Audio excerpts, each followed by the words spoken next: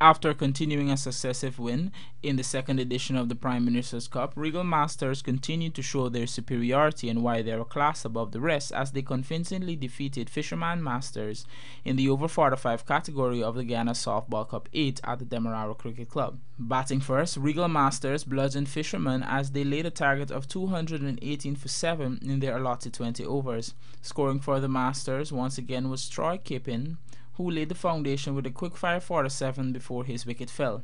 Skipper Mahindra Arjun then blasted 72 off 34 as he and Ian Abel 39 added 104 runs for the third wicket. Bowling for Fishermen Masters were El Prasad and P. Singh, who claimed 2 for 37 and 2 for 47 respectively. With a target of 219 for victory, Fishermen crumbled to 158 for 5 off their allotted 20 overs. Fishermen made a brisk start, but Regal tightened their grip on them in the middle overs as the only two substantial scores came from Fazal Ali 50 and Baldio Prasad offering 40 as Fazleen Mohammed of Regal bagged 2 for 32. Regal Masters then went on to pocket $600,000. In the over 50 category, Parika defenders denied Guyana Softball Cricket Association victory as they defeated them by 25 runs. Batting first, the defenders raced to a total of 214 for 4 in their allotted 20 overs. This innings was steered by Rashid Mohammed, who scored 73, which included 7 sixes and 3 fours, and his brother Sadiq, who supported him with a well-composed 53 not out which contained